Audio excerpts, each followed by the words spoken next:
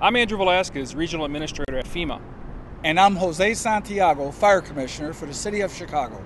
Each day, people are devastated when fires break out in their homes.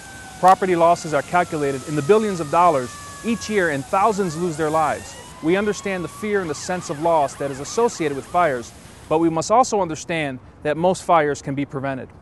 When people think about their lives being affected by a fire, most people think about roaring flames and getting burned, but there are other deadly components of a fire that everyone must realize when designing their emergency plans.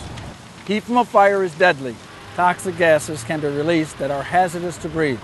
Smoke from a fire can be so thick and dark that you cannot even see through it. And there are specific danger zones to be aware of that are prone to fires, such as the kitchen. Make sure your home has smoke detectors. Once a month, do a check to make sure the batteries work. And it is a good idea to have a fire extinguisher. Develop an evacuation plan. You can even get your kids involved by drawing a floor plan of your home. To learn more fire prevention tips that can save lives and protect property, visit ready.gov.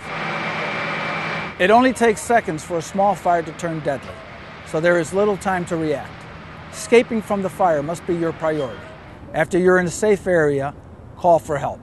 Fire can strike night or day, so you must have different plans ready. Sit down with your family and decide on the best plan of action for your specific needs.